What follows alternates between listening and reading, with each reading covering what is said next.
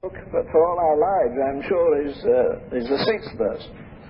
Without in faith it is impossible to please him or please God, for he that cometh must believe that he is. He is. If we get that deeply entrenched in our minds and hearts, we'll have no difficulty believing God.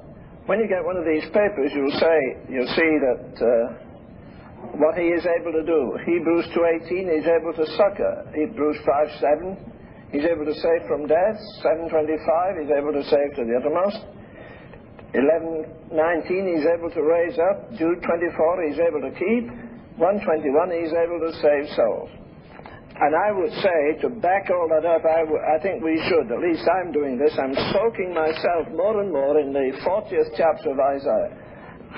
To see who this God is, his vastness, his majesty, his power. Faith is a substance. Without toying with this too long, substance. Actually, it comes from a Latin word, substance. Sub, you know, the subway goes under, submarine goes under. Substance.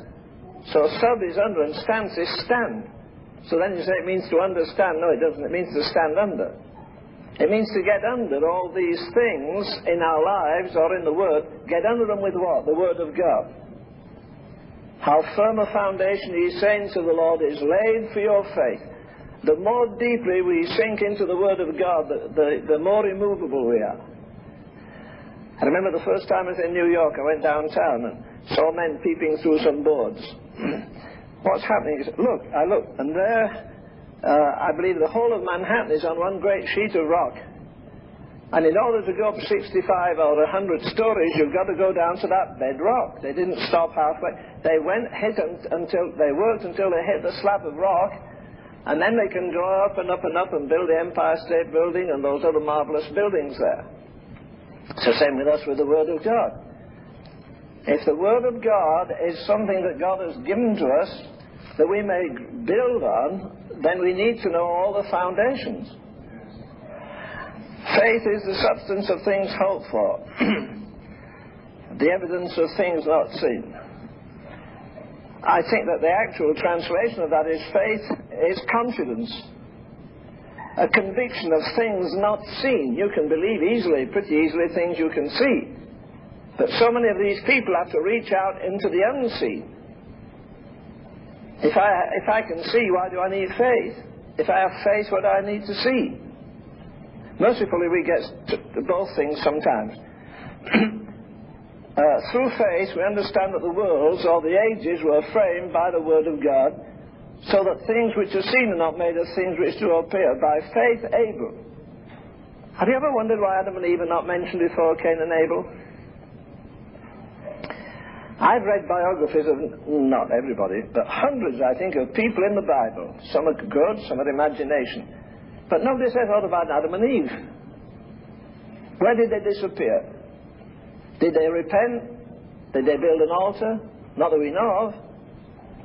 The first character here is by faith, Abel offered unto God a more excellent sacrifice than Cain.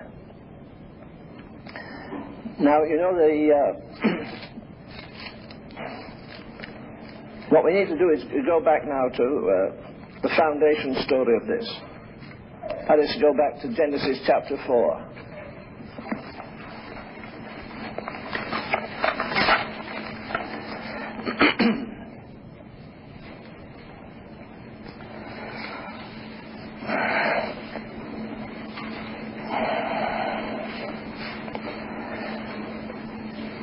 Chapter 4, verse 1, Adam knew Eve, his wife, and she conceived and bare Cain, and said, I have gotten a man from the Lord. And she again bare his brother Abel. And Abel was a keeper of sheep, but Cain was a tiller of the ground. In the process of time, it came to pass that Cain brought, and it really means he came forward with an offering. He came forth with an offering. He came forth with what?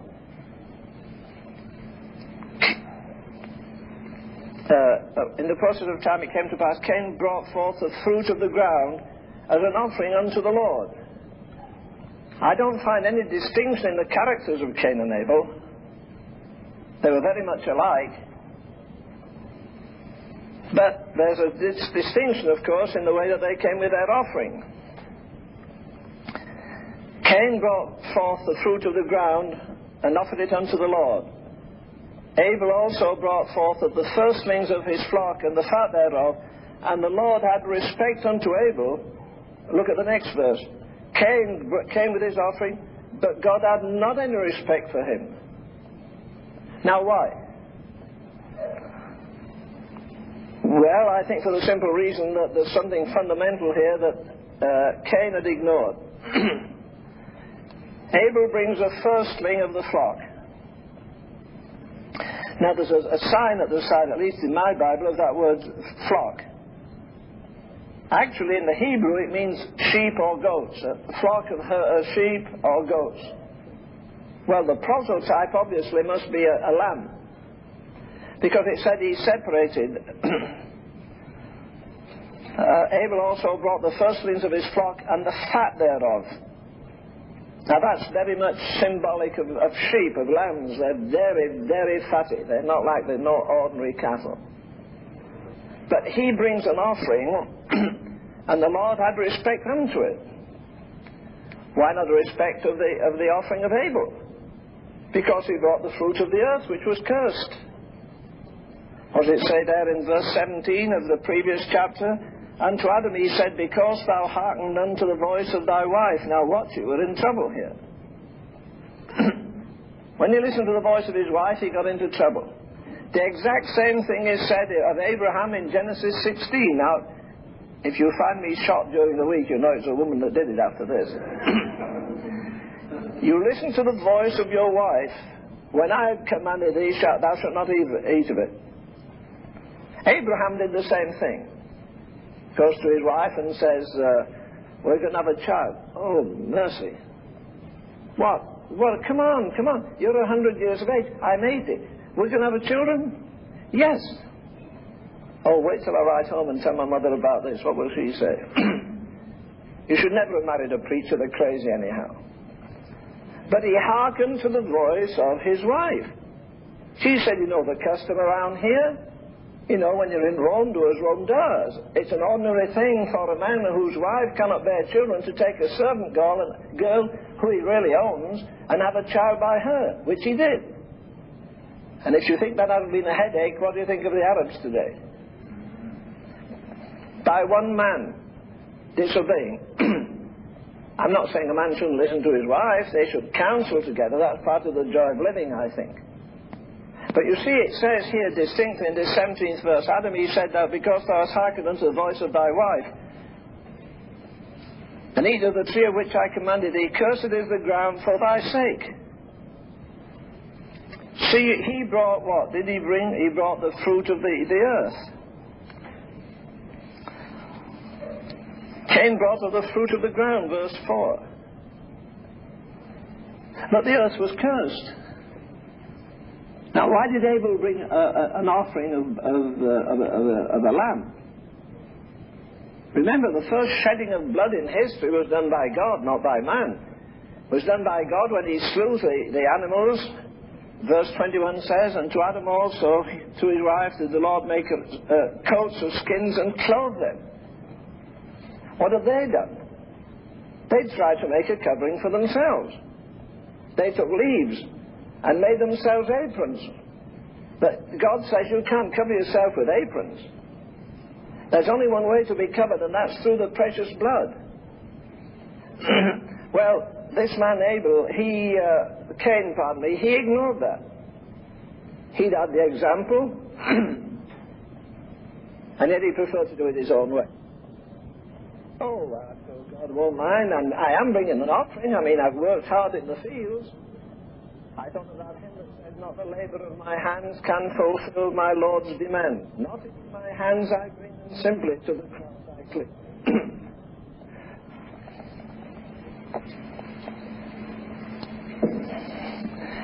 Abel, verse 2, Abel was the keeper of the sheep, but Cain was a tiller of the ground. In the process of time it came to pass, Cain brought of the fruit of the ground an offering unto the Lord. And Abel, he also brought of the firstlings of his flock. The firstlings. That reminded me of a statement here, where is it? In Colossians 1:15, 14. In whom we have redemption through his blood, even the forgiveness of sins, who is the image of the invisible God, the firstborn of every creature. Jesus was the firstborn. This man brings the firstling of the flock. It wasn't some old haggard lame sheep. It wasn't something that wouldn't cost him. One of the precious things. How many sheep did he have? Was one of the reasons why Cain didn't make an offering economic? Oh, there's not many cattle around here, many sheep. I don't think the Lord will mind if I just bring something of my own. But the Lord has already set the type again in covering, in slaying the beasts and giving them the skins to clothe them. What happened? How does faith come? By what? Hearing. Well, you say, what did this man hear? Oh, I can think of 100 dozen things he heard. I can't think that Adam and Eve walked in the cool of the Garden of Eden without Abel and Cain's hearing. It must have been one of the most amazing things, because after all they didn't have the revelations we have, that God would speak in the way that he spoke.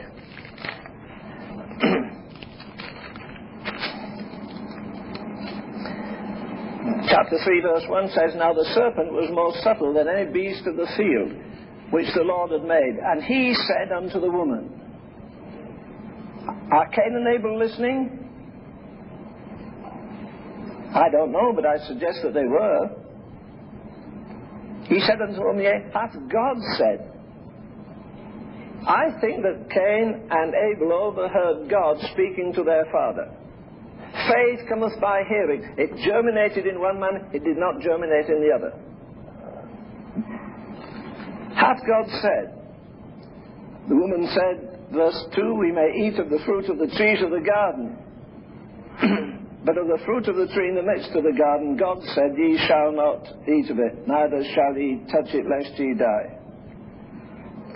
They did as they were not supposed to do. Okay. Verse 7 says, The eyes of them both were opened, and they knew that they were naked, and they sewed fig leaves together and made themselves aprons, and they heard the voice of the Lord walking in the cool of the garden, cool of the day. Verse 9, And the Lord said unto Adam, Who art thou? Do you think he was terrified? Do you think he hid behind the bushes? Do you think Cain and Abel were saying, Oh, what's going to happen now? But Dad didn't expect that God would come back again.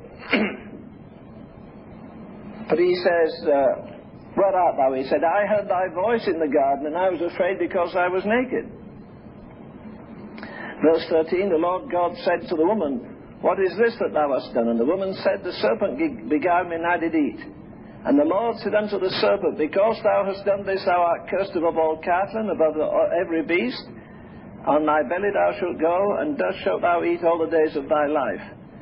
And I will put enmity between thee and the woman, and between thy seed and her seed. It shall bruise thy head, and thou shalt bruise his heel.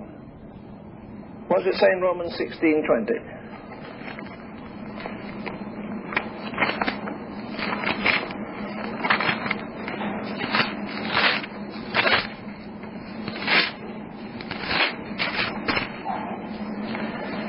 The God of peace shall bruise Satan under your feet shortly.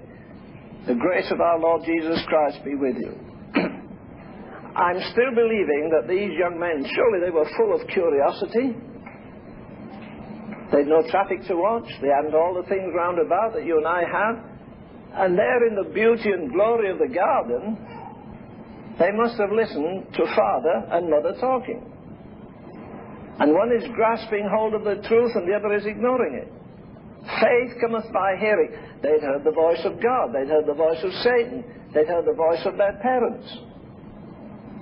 And yet again, I'm kind of holding on to this because they had heard, and faith cometh by hearing. It's very much the same today. You sit in a congregation, someone goes out and says, boy, I didn't get anything out of that meeting. Well, the first thing, of course, of any meeting is what God got out of it. Not what you got out of it or I got out of it. But then someone else says, you know, that was just so illuminating to me tonight. One person hears, the other people hears, and the other person doesn't hear. Here is the promise of God.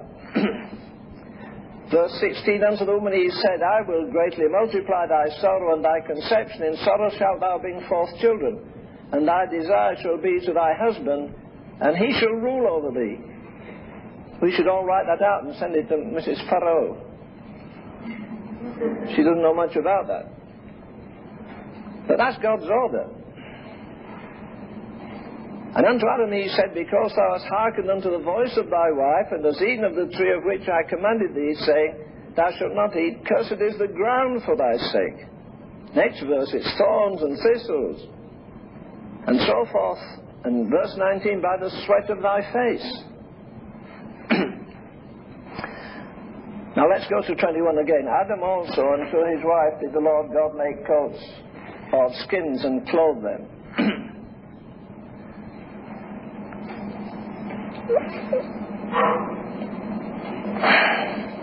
Skip down a minute into chapter 4. Adam knew his wife, and she conceived and bare Cain, and said, I have gotten a man from the Lord. And she bare his brother Abel, and Abel was a keeper of the sheep, but Cain was a tiller of the ground. But notice, they were not born in paradise. Adam and Eve had been kicked out of paradise before they had children. If they'd been born in paradise, we might have said, oh, there's something very exceptional about them. They didn't wear shoes, so they didn't have to take their shoes from off their feet. But I'm sure that every inch of paradise was holy ground. God walked there. Inconceivable to us, I'm sure.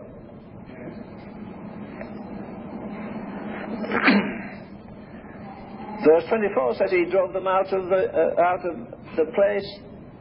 He drove out the man, and he placed them east of the garden of the Eden. And cherubims with a flaming sword which turned every way to keep the way of the tree of life. It's significant to me that the first character that's mentioned in the long line of faith is a man who is worshipping. It all begins there.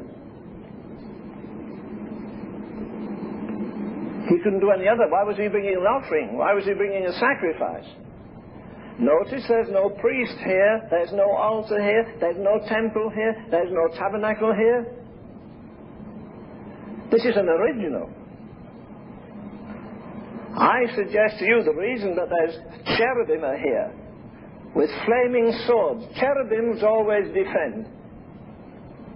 Where are the cherubims mentioned? They're mentioned in the Garden of Eden, in the tabernacle, and in the temple. Seraphims only mentioned once in the scripture as far as I remember.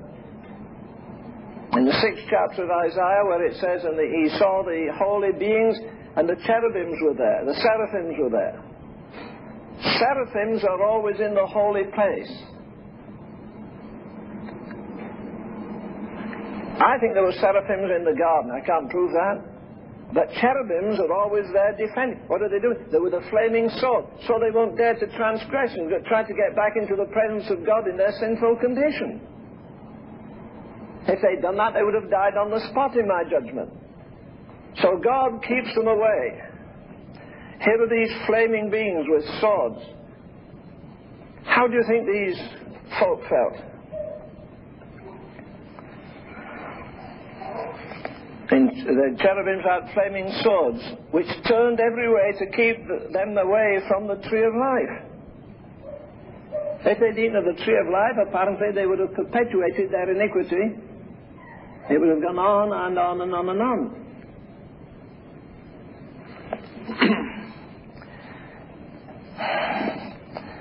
Abel brought the firstlings of the flock. Again, it doesn't say he built an altar. I do not know if it's seen his people pray. It doesn't mention Adam and Eve even praying or worshipping. But I don't think they could have done any other, as I see it. If day by day they heard the voice of God and God walked in the garden, do you think they did not worship? I believe they did. And yet they brought no sacrifice. There's no evidence that they ever repented, is there? That's one of the mysteries we'll have to solve when we get into eternity.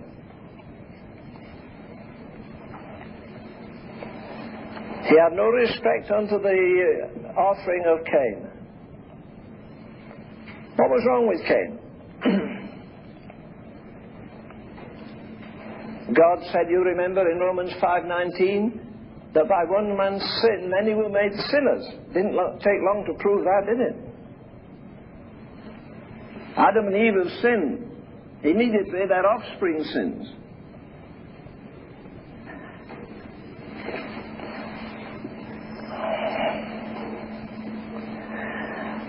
I go back to verse 5. But unto Cain, and to his offering he had no respect, and Cain was wroth, and his countenance fell. There you are, you've got anger. I suggest you this man was boiling on the inside all the time.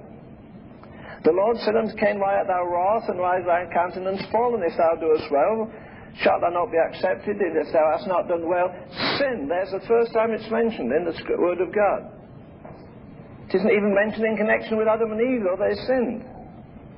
At least it's not mentioned here in the exact Scriptures, the first chapter. If thou doest well. If thou doest not well, sin lieth at the door, and unto thee shall be his desire, and thou shalt rule over him. Cain talked with Abel his brother, and it came to pass that as they were in the field, he rose up against him, and he slew his brother. The number one problem was his anger in verse 5. Number two problem is sin in chapter 7. Sin lieth at the door, and unto thee shall be his desire, and thou shalt rule over him. And Cain talked with Abel, his brother, and it came to pass when they were in the field that he rose up against him, and his brother, and he slew him. The Lord said, where is thy brother's keeper? He said, I know not. So he goes from anger to killing his brother to being a liar. Isn't it easy once you start slipping? Don't we always try to cover one sin with another sin? I don't know where he is. Am I my brother's keeper? And he said, what hast thou done? The voice of thy brother's blood crieth to me from the ground. You know, I found that a fantastic thing. We used to go through a city in England, the city of Lichfield. It has twin towers at the cathedral, beautiful red brick, been there hundreds of years. We never passed through that town, but what I remember that George Fox, the great founder of the Quakers, came to that city one day and he said, my feet began to burn. I took off my shoes and put them under the bushes, and the Lord said, walk through this city, raise your hands and cry at the top of your voice. Here is a strictly Protestant Episcopalian church with a famous bishop, and he has to go through a crowded bazaar. It was market day, shouting, woe unto Lichfield, thou bloody city! Woe unto Lichfield, thou bloody city! He walked right through the market with everybody gazing at him. When he got out of the market, he said, I thank God for strength to do as he told me. But then he said, the Lord said, well, you've got strength to go back through the city. Oh, that's dangerous. He said, people came out of the apothecary's shop, what we will call a drugstore, and the food stores. Everybody was crying, behold, this madman. But he said, I went through the city and cried, woe unto Lichfield, thou bloody city. Isn't it easy to sing here, nice and sweetly, in a nice warm room? Trust and obey, there's no other way. But what about when you have to trust and obey by yourself? Yes. When you have to fight the in-laws and the outlaws and everybody else who says, you're nutty, God doesn't expect that of you. Yes. Just because he's not asking it of me, can I say he's not asking that of you? Right. He walked back to the edge of the city and he said, I found my shoes, I put them on, my feet did not burn, and I had great peace. Typical of a Quaker. A couple of years after, he was eating in the house of a very rich Quaker. We always say that Quakers are rich, in England anyhow. They own lots and lots of wonderful businesses and so forth. As they had supper, waited for supper, he went to the library and pulled down a book, and it happened to open, it was a book of history, it happened to book about an incident in Lichfield, 200 years before. where 200 Christians had been murdered in that city, massacred. And as soon as he read it, the Lord said, your feet were burning? You cried once. Do you know what? The blood of the martyrs was crying through you, crying, what's going to happen in the great day when the blood of all the massacred people around the world begins to scream for justice? Nobody's going to escape. We give big medals and pensions to men like Eisenhower or British admirals and so forth. But one day they're going to be held accountable to God for every precious drop of blood that they've shed, because blood is life.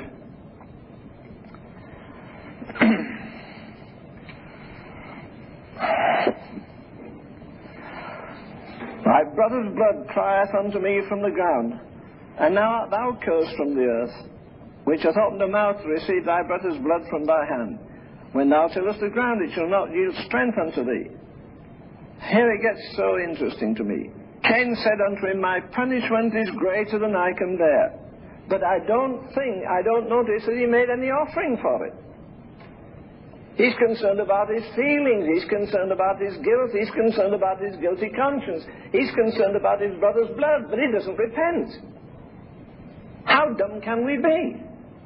How blind can we be? How deaf can we be? There are millions of people who go to church every Sunday and they recite scriptures or they sing hymns about the blood. It doesn't mean that much to them. Any more than it does to people at Christmas singing in a tavern. Hark the herald of angels sing. Mile thee, ladies, glory by, born that man no more may die, born to raise the sons of earth, born to give them second birth. And here they're going and drinking their way to hell. They haven't that much interest in the Christ that they're singing about. I'm staggered by this. Since his brother's offering had been received, wouldn't you think he would have run for a lamb or something and didn't necessarily have to build an altar? He would have shed the blood. Because without the shedding of blood, there is no remission of sin. This is a prototype of what's going to happen later. It was the blood of a lamb. What was the cry of John Baptist? The first cry, they kill him if he goes back today, even in churches. He cried, repent. That's a dirty word in evangelism. The more dirty word after repent is what? Restitution. Who preaches restitution? I saw a precious red-haired man kneel in the street one night in England. His hair went everywhere you can imagine.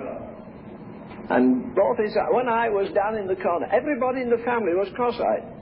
He joked about it. He said, we were so cross-eyed in our family, we ate off each other's plates. Now, he said that, I didn't say.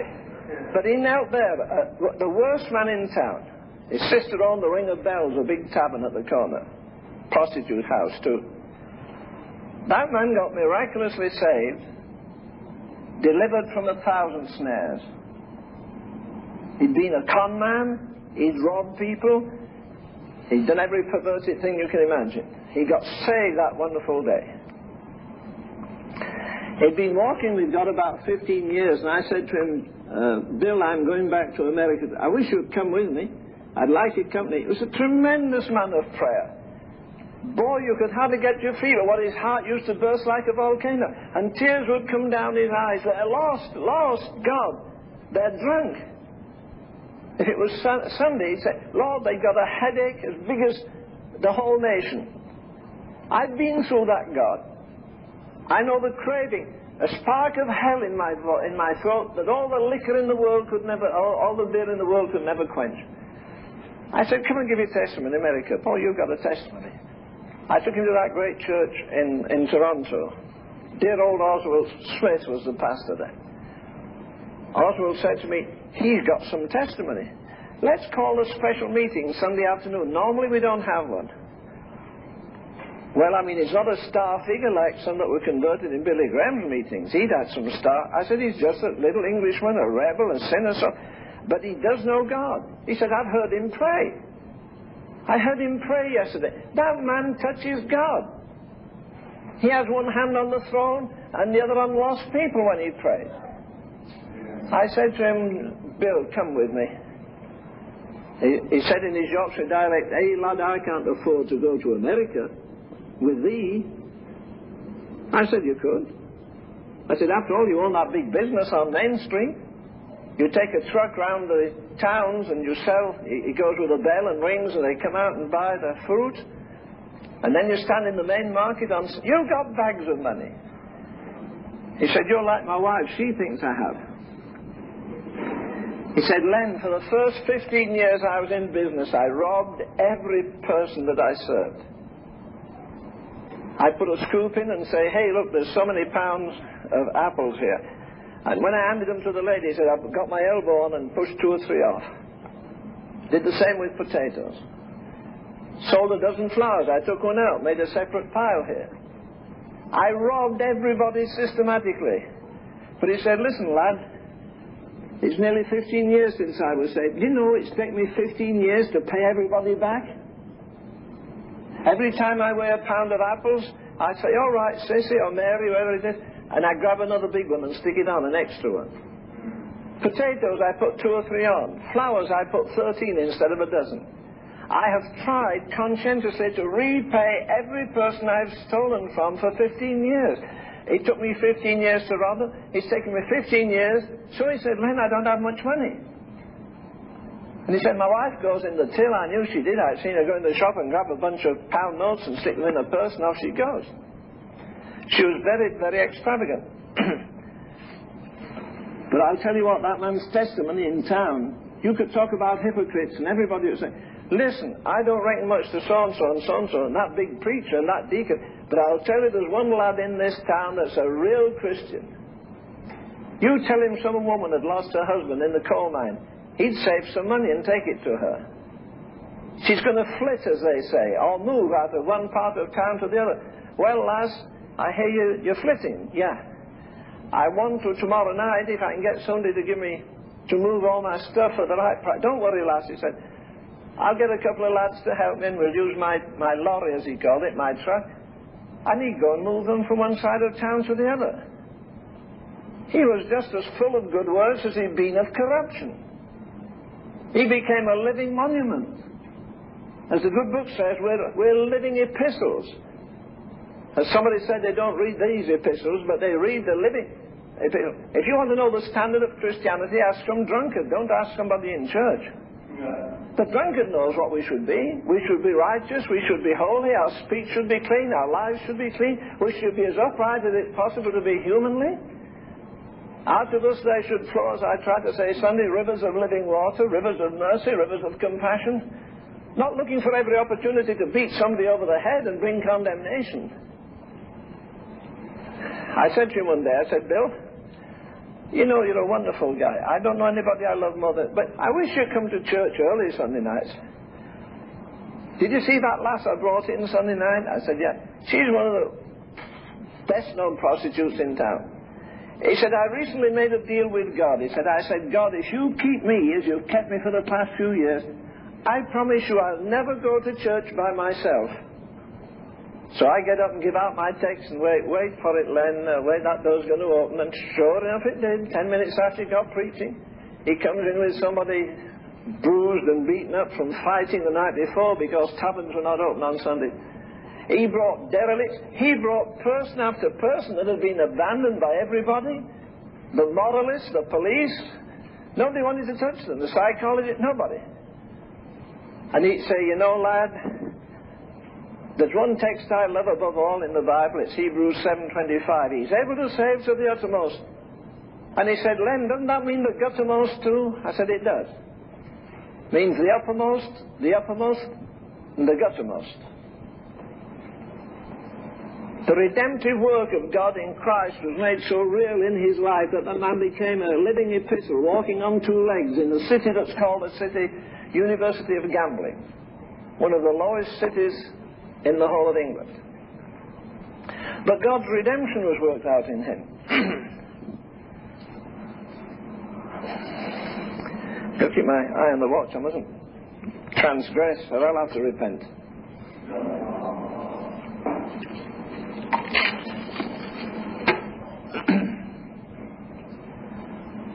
Cain said, my punishment is greater than I can bear.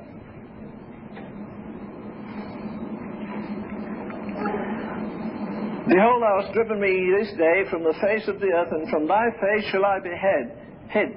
Now listen. And I shall be a fugitive and a vagabond on the earth, and it shall come to pass that everyone that findeth me. Come on. There's only 4 people in the world, aren't there? Adam and Eve, Cain and Abel, one's been wiped out. Everyone that's... Who's going to kill him? His father and mother? Is he going to commit suicide? I don't know how this was worked out, but I read some years ago that at the time he said this, there were already 11,000 people in the world. I don't know how in the world they knew that. But there's something here that, you know, these other guys skip up. Only 4 people in the world. Cain slew Abel, his brother. So there's only Adam and Eve left, and Cain. No, he says, lest anyone that findeth me shall slay me. Oh, well, that's his opinion. Is it? Go down into the end of chapter, verse 15. The Lord said unto him, therefore, whosoever slayeth Cain, vengeance shall be upon him sevenfold. The Lord set a mark upon him, lest any finding him, it's repeated for emphasis. There's a population. They're going to ask, well, where's Abel? You didn't hear? His brother killed him. Can you imagine the shock of Cain when he saw his brother's blood spilled? There'd never been any blood shed before. Nobody ever been mutilated. I don't know how he killed him, whether he beat him to death, bashed him to death or what. But he killed him effectively. Wouldn't you think it would shock him enough to drive him to repentance and go to his parents and say, pray for me, help me? He doesn't do this. Lest any finding him should slay him. Cain knew his wife, and she conceived and bare Enoch, and he builded a city. See how soon he got lost in materialism? He didn't say, Dad, Mum, do you think there's some way we could really get back? Oh, I remember the nights when the glory of God came down in Eden, and you talked with God, and my brother and I used to sit there and listen. Here I am, I'm lashed with conscience. I can't sleep at night. I see my brother's battered body there. Doesn't do anything about it. Doesn't repent, doesn't ask for prayer. He just goes his way. What does he do? He says he built a city. Somebody said God made the country, man made cities. What does it say? Cain built a city. What does it say about Abraham? He looked for a city. What does it say about John? He saw the city. What class are we in? Are we still building cities, building little kingdoms? We don't have to look. We don't even have to look for a city. Like Abraham. We know the city, and we know who lives there. The city that hath foundations, whose builder and maker is God. The city that hath no corruption, no violence. Everything that's idealistic, everything that we'd like to see to the world and never will see except in the millennium, is seen in that glorious city, the city of God, and yet people go on blindly to hell. God has thrown every conceivable roadblock in the way of men and women. They won't have a word to say in hell. They may complain about hypocrites, sure, but look, this word is enough to stop men from going to destruction. They don't anymore consider the spires that go up that seem to point men to God. They don't take any notice of the outpouring of grief that there is often in our prayer meeting as well as others. They don't think of the millions of tracts that are given out. They don't think of the radio voices every day. God is doing his utmost to redeem it, but they're deaf and they're blind. They don't want it. They love their own way.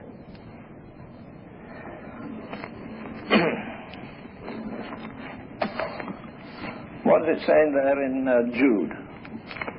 Look at that little book. Jude is really an epitome of the whole of the Word of God.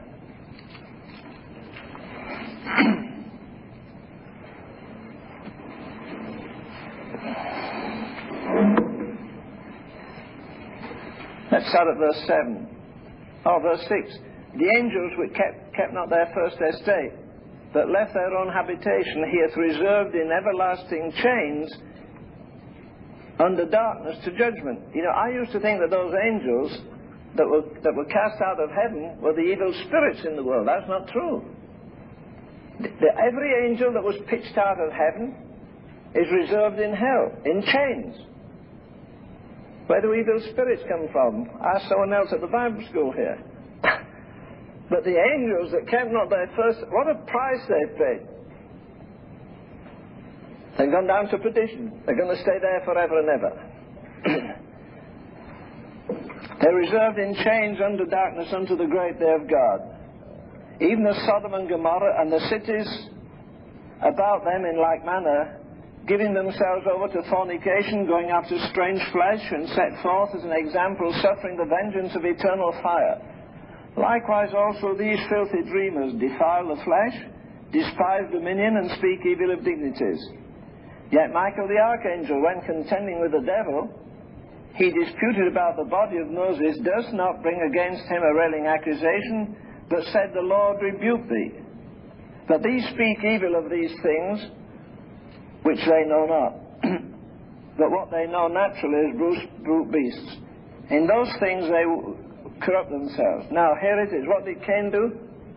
Well, he built a city. He went his own way. He says they have gone after the way of Cain.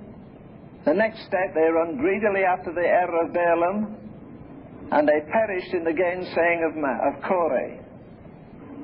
Progressive degeneration.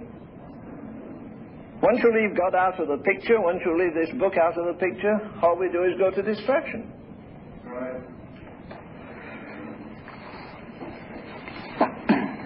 Let me step back a minute here and say about this chapter. I worked it out today on Hebrews 11.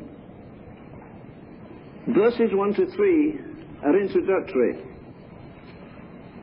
They set forth the excellency of faith. That's what the chapter is about. Verses 4 to 7 shows the life of faith. Verse 8 and to the end of the chapter shows the achievements of faith.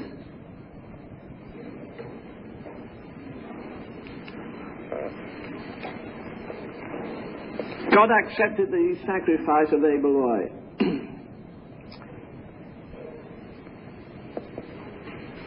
I think there are 5 reasons I can think of. He was saying that God is righteous to drive fallen man out of his holy presence. Number 2, he was owning himself as a guilty sinner. Number 3, he was owning that God was holy. Number 4, he was showing that God is merciful. Number 5, he was seeking acceptance with God.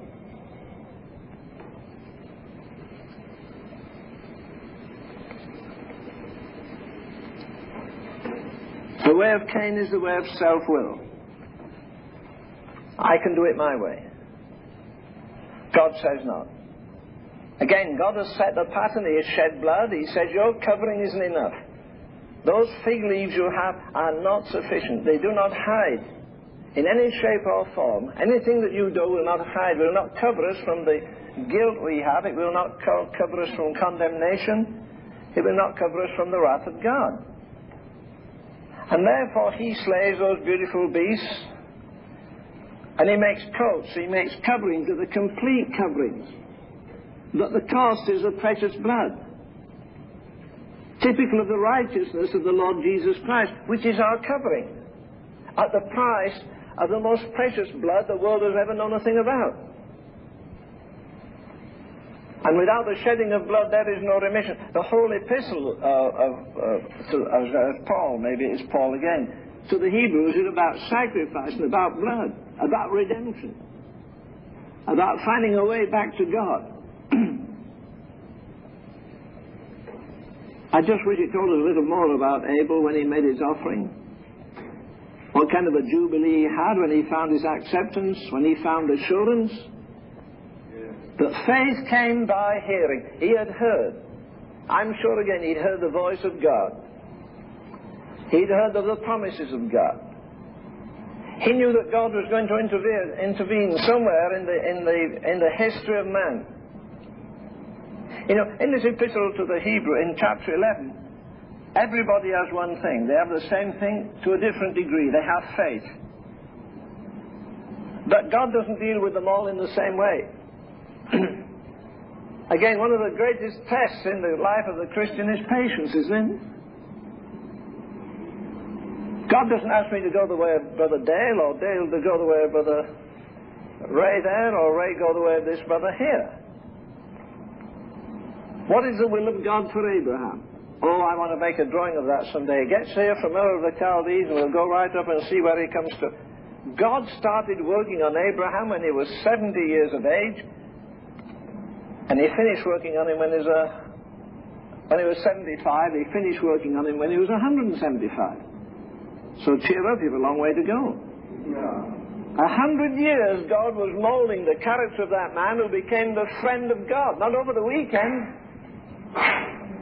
Tribulations, distress, denials, sacrifice. Give me your precious only son. Oh, he made his blunders, he fooled, he got into trouble, he got a girl pregnant, and the whole world knows the answer. After that he lied when he got under pressure. Oh no. Oh, his wife must have been a beauty, mustn't she? She's 80 years of age, and the king says, hey, who's the blonde you brought round? Blonde, that's my wife. Oh, she's adorable. Yes, but she's my wife. No, he didn't say that. What did he say? She's my sister. Oh, boy, what a sister you've got. Oh, isn't she gorgeous? Oh, that's why I keep her with me all the time. She's so lovely and understanding, and I always feel happy when she's around. And there he is. They put the woman in a harem, and everything goes wrong. The king says, bring that man back. Who is that woman? Everything's gone wrong since she came. Is that your sister? No, it's my wife. Would you think a man who'd gone through all the trials he'd gone through would lie? We need that warning there, don't we, all the time? Lest having preached to others, I myself become a castaway. That doesn't mean lost for eternity. It means put off for a season, put out of commission. Because I'm grieving the Spirit. Oh, I can preach. Mercy, I can preach in my sleep. I can do all the gesticulations, I can quote illustrations, I can quote scripture. But wait a minute, I still might be a castaway in my spirit. Right. Come on, you work and labor and toil and go through perils and difficulties. Have trouble with the old man. Have trouble with the new man. Have trouble through rebel territory. Have trouble with your friends. And he goes through it all. But God doesn't ask Noah to do that. He does it another way. He says, Noah, build an ark. He says in the 10th chapter of Hebrews, you've need of patience after you've done the will of God. Don't you think he needed patience for 120 years? And everybody said, hey, old boy, could I have a reservation? I'd like it to take room for two of us, and we'd like the best quality food and everything. By the way, when's this, what did you say it's going to do? Holes in the sky, it's going to... Have you noticed there's never been any rain? They've never seen a rain shower in the existence of the world. The earth had been watered by dew. But he said, this old grey head there, old beard, he says water's going to shoot up from the ground, and water's going to come through the sky, and the two waters are going to come together, and they're going to float that great big thing he has. You notice it had no motors. It had no sails. It wasn't made to sail. What was it made to do? Float. And science says it was the most perfect thing. Its proportions were the most perfect for the job that it was made. God never made anything imperfect. But Noah is there day after day, year after year. Everybody's taunting, ridiculed, snarling at him. Oh, and the best wine until the last. What's the cherry on the cake? Sit in the ark for 7 days and let them yell their heads off. Hey, you said it was going to rain. You know, my old dad died before it happened, and I think I'll die before it happens. Well, I guess they wish they had a little while after. Come on, tell me this. How many people do you think worked at union rates to help build that thing and yet perished, never got in it? How many people print our Bibles and never read them? How many people print our hymn books? I read through my Methodist hymn book partly today. Read some of those great old hymns of John Newton. You know, he wrote some of the best glorious things of thee are spoken, and what's a very popular one? The Methodist, no, it's the Baptist, yes, that's right, Amazing Grace. That's a Baptist national anthem, I call it. He wrote a whole bunch of those things. People write our hymn books, and if they believe them, they go to heaven because it's the truth of God's Word. Wesley's hymns are really Wesley's theology set to music by his brother. You can't sing a hymn like, "And can it be that I should gain an interest in the Saviour's blood? Died he for me who caused his pain? For me who him to death pursued, amazing love, how can it be that thou, my God, shouldst die for me? He left his Father's throne above, so free, so infinite his grace, emptied himself of all but love and bled for Adam's helpless race. 'Tis mercy all immense and free, for oh my God, it found out me." You could be wrecked on an island and have a hymn book, a good old hymn book, and get saved through it. God would use it. But they write those wonderful hymns and never get saved. They print our Bibles and go to perdition. They build our churches and thank God for how nice they are, but never enter them once they've finished putting a knob on the door or something. Isn't it appalling? That while there's 100 ways back to God, there isn't one way out of hell. I remember the first time I realized that. There's a man praying. Do you know they pray in hell? They pray in hell. Some of them have been praying there 1,000 years. "Have mercy upon me, Father Abraham." He prayed from the wrong place. He prayed to the wrong person. Abraham can't do any more for him than a dog can do. "Have mercy on me." No mercy for you. "Send a messenger to my brothers." They've had the law and the prophets. It's really something, people say, if God would just let one person come from the dead, it would make all the difference. Forget it. Hogwash. Jesus came from the dead. He went to hell and declared his victory. He led captivity captive and gave gifts unto men. Do they believe? Not on your life. If I could raise somebody from the dead now, they'd say it was fake, or wizardry, or black magic, superstition, or witchcraft. He cries from hell, "I'm tormented in this flame." He spent his life with liquor, and now he can't even get a drop of water. It's significant that I'm not preaching on that. This is just a transgression here. Isn't it interesting? It says the rich man died and was buried. The poor man died and was carried. What a difference. He didn't go to hell because he was rich. He went to hell because he disobeyed God. He may have heard Jesus preach 100 times. He may have seen every miracle Jesus did. He wasn't moved. Oh, who's he? Nobody can prove he is. Anyway, he's illegitimate. Everybody knows he was born of a single girl. He's been a problem ever since he's been a thorn in the side of the church. Every time he goes in the synagogue, there's a row because of him, the Scripture says. There was a division because of him. We think Jesus brings people together. I've seen Jesus split families clean in two. In World War II, we were in the city of Bath. The Germans bombarded London and blasted the naval headquarters. So they transferred the navy to the city of Bath, about 140 miles away. Lord Haw-Haw, that rebel that, you remember that was a traitor to England, he came on the TV, radio that night. He said the British Admiralty was moved from London to Bath, but we were there tomorrow night, and sure enough they came. One of the young ladies, a very, very beautiful young lady, came and knelt at the altar one night. I had the privilege of praying with her.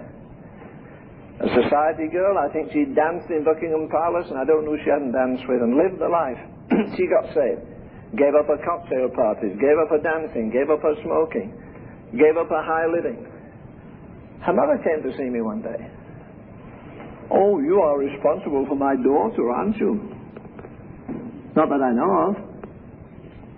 I said, "I think God's responsible." "God?"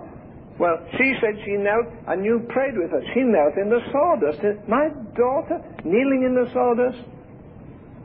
I said, "You got a problem." "What was it?" I said, "She's a sinner. She's a communicant in the Church of England. She's taken sacrament all her life. She's going to hell whether or not. Ask her." She was till she got saved. Do you know she got what lots of people get? She won't play cards with us now. She won't go to our dances. We bring all the nice country people in, all the society people. And she's snobbish. She won't take a cocktail, and she won't smoke, and she won't dance, and she won't play cards. Do you know she's distressing our family? Do you know she split our family in two? I said, no, she didn't. Sin has split your family in two. You ought to be glad your daughter's living a clean, pure, holy life. As you admit, her life is so wonderfully transparent.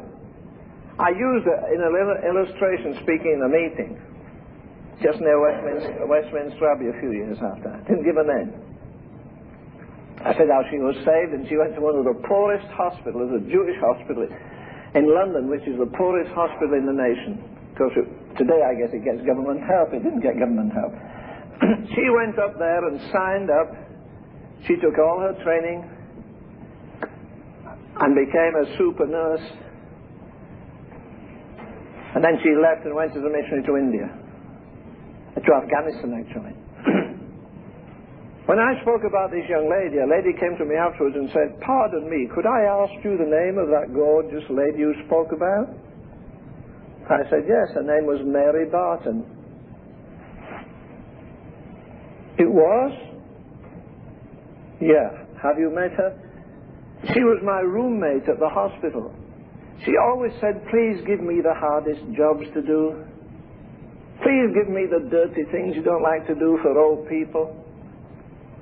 Please let me do what Jesus would do if he was here. She would always work an extra hour without complaint. She would give some of the money to nurses and others that had need. And you say she was a society girl, she knew people in royalty, yes. One of her aunts is a duchess, yes. She's in the upper crust of English society. Mr. Ravenhill, she never mentioned one of those things to me. You said she studied music in the Conservatoire at Milan. She studied painting under one of the great modern masters in Belgium. She's an all-round genius kind of thing.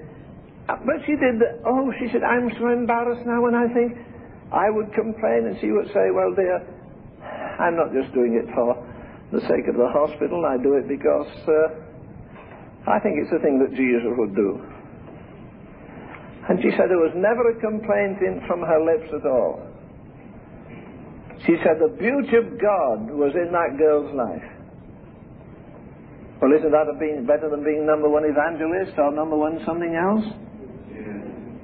When somebody sees him walking in flesh and blood, like I said the other day, I reverse my opinion that Paul was driven by the fact that he knew the terror of God or the judgment seat of Christ or the love of Christ, and said, I believe it was all summed up in Philippians 1:20 that Christ may be magnified by my body. Not by my ministry, not by my miracles, not by my epistles, by my body, my demeanor, my attitude, my gentleness, my love, my quietness, my peace, my willingness to go the second mile. You know, there's nothing more beautiful on God than I love beautiful things. I'd like a house filled with those beautiful ancient vases and things.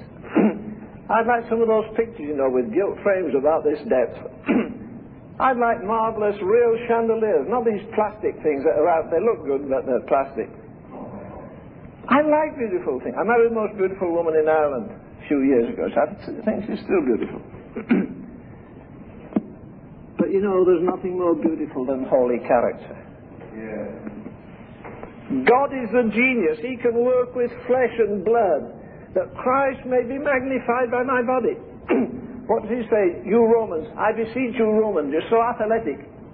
You win so many prizes. Remember they had the Olympics 400 years before Jesus was born. I want you to come, you men, and I want you to strut and show these young men your muscles and show them how you walk. What did he say? He said, I want you to present not your brains. I want you to present your body a living sacrifice, holy, acceptable unto God, which is only your reasonable service. I love that great American hymn, My Faith Looks Up to Thee. I preached once in that great North Church on the north side of Boston Common. when Dr. Harold Ockingham was the pastor. I went in nervous fear and trembling. He's such a brilliant preacher. But he sat at the side of me. Somebody said when you talk to him, he's an iceberg. I found him so warm and gracious and loving. And we discussed preaching. I said, well, could you do one thing for me? Yes, Dr. Ravenhill. I got my first doctorate, about 3,000 since then. But anyhow, he said, what could I do? I said, would you please sing the hymn that was written here? My faith looks up to thee. Oh, we'd be happy to do it. We sang it. It was written by a member of the church. The tune was written by the organist of the church. I felt so wonderful in that church as we sang it. My faith looks up to thee, thou Lamb of Calvary, Saviour divine. Now hear me while I pray, take all my guilt away. Oh, let me from this day be a holy day. May thy rich grace impart strength to my fainting heart, my zeal inspire. This is the nitty-gritty to me. As thou hast died for me, so may my love to thee, pure, warm, and changeless, be a living fire. That's what he wants from me every day. Yeah. I preached one night on Romans 12 away there in England. The man said to me the next day, Mr. Ravenhill, I do that every morning when I get up. I present myself a living sacrifice. Do you do that? I said, no. Well, you should. I said, no, I shouldn't. I said, look, friend, look, if this is the altar, and this is my body, and I present my body a living sacrifice, my body, my brains, my mind, my will, my desires, my emotions, every part of me, I put it all, it's all in my body, there it is, I lay it on the altar this morning. How can I give it to God tomorrow morning? There's only one way. Take it off the altar during the day. The Greek there is in the aorist tense. It means to do a thing like once and for all. Present your body unreservedly, ungrudgingly, without any conditions. Here I am. I'm your love slave. I'm not a beast on the altar to be killed like we shall find some of the sacrifices. I'm a living sacrifice.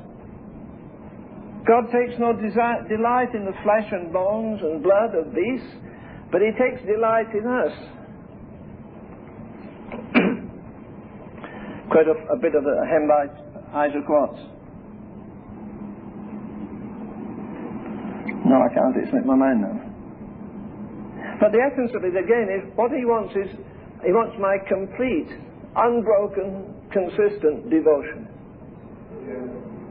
The only thing I can do, I can't take myself off the altar, but I'll tell you what, I can bring more things to the altar. If my rich aunt died, I don't know where she is, I've quoted her 100 times, but she never turns up. She's maybe already in the ground and forgot me. She didn't leave me that money. Supposing she left me $100,000. Oh, I'd love that $100,000 tomorrow. Do you want to test me? I give it all to missions. I sure would. I can bring different things to God. I can't take anything away. I don't want to. I've yielded everything I have, my spirit, my soul, my body, my mind, my will, my desire, is all his. And it's going to stay there. Not that I have my own, I call, I hold it for the giver. My heart, my strength, my life, my all are his, and his forever. Aren't you glad of the blood of the everlasting covenant? Yeah. Sure, this fellow shed blood, but he didn't shed it for his father and mother even. It's no good for his brother. And none of this nonsense people have about praying for the dead. Again, this man prays from the wrong place, hell, to the wrong person, Abraham, at the wrong time. And he got the wrong answer. No, we can't do anything. You've got 5 brothers, well, let them repent and meet God where they are now. They won't go. If we sent Moses or somebody from the dead, they wouldn't accept it. You know, when people say, oh, you know, if we had real starvation in this land, we're so fat, if we had starvation, what would happen? Oh, people would turn to God. They don't. They haven't done in Russia. They've been starved for years. They're not doing that in that terrible country there in Ethiopia where they're starving. There is no substitute for the blood of Christ in redemption. There is no substitute for the Holy Ghost in conviction. Yes, that's right. When he is come, he convicts. And you can argue whether a woman delivering a baby has more pain than any man ever knows, or that cancer is worse than birth pain. I'll tell you something. agony of soul is worse than a woman having a baby or a man eaten up with cancer. It's the convicting power of God where He nails us down and says, here you are, you're lost, you're corrupt, without God, without hope. Flee to God for refuge. We're going the way of Cain fast, aren't we? Trying to make fig leaves to cover our iniquity. Building cities, building everything for self-satisfaction, gratification. So we go from that to the way of Balaam, and from that to the gain of Korah.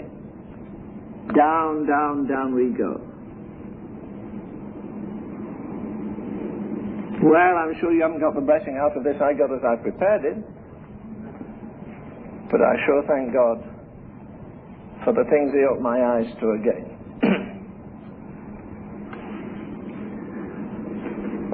When you think of all this innocence in the beginning, when you think of all that we have today, the whole plan of redemption,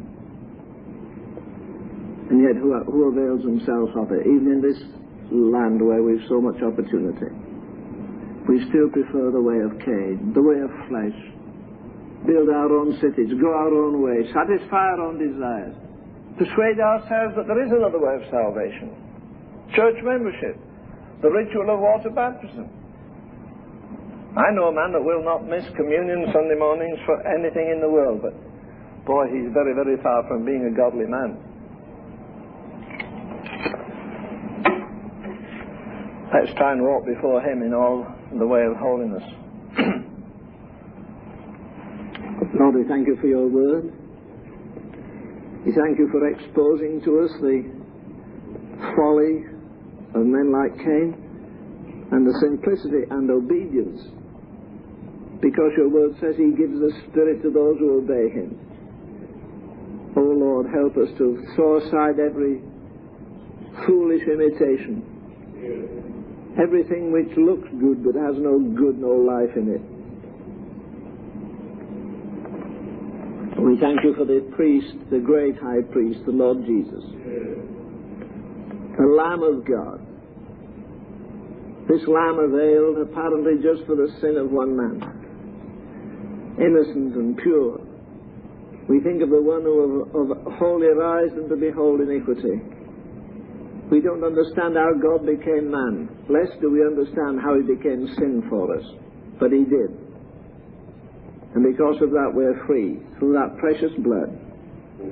We're guarded by Your promises, the Holy Word, and we're aided by Your Holy Spirit. We give You thanks in Jesus' name. Amen.